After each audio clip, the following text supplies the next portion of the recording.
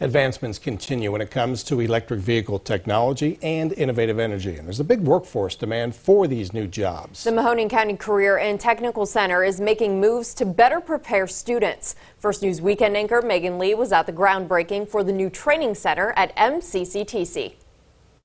MCCTC broke ground today for the Innovative Energy and Technology Workforce Training Center. It provides another opportunity for high school students and adults in the area. We're always trying to think ahead, and so 2 years ago we had bought the EV, and we really kind of took a guess that it's going to, as we know, it's big in the valley, and so today it kind of led up to this, along with the energy piece has been so important for us in expansion of our electricity program.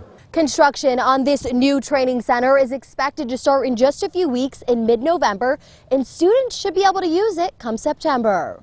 John Zettenbauer, superintendent of MCCTC, tells me the interest in EV has grown quite a bit. A year ago, when we brought those first EVs, the students didn't really know what to think of them because maintenance is completely different. There's not a combustible engine, and so they've kind of grown on it. William Tadlock tells me he's grateful for this new training opportunity. It's the new wave coming in, so we're going to be really experienced for the future, and I feel like that's a really good thing to have. Zettenbauer believes this $1.1 million investment of new technology and training will help the local workforce. So the students are realizing in order to be part of the workforce, they're going to have to understand how they work and how they operate. A donation from Mahoning County Commissioners, grant money, and local funds are making this project possible. In Canfield, Megan Lee, WKBN 27 First News.